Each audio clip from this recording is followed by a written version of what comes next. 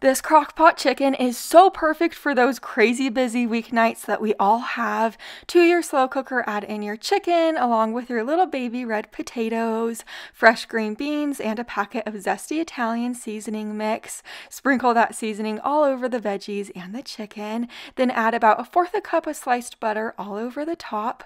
Cook this on low for 6 hours and your chicken will be so flavorful. Those potatoes are perfectly fork tender. My family loves this meal, and you need to add this to your meal plan now.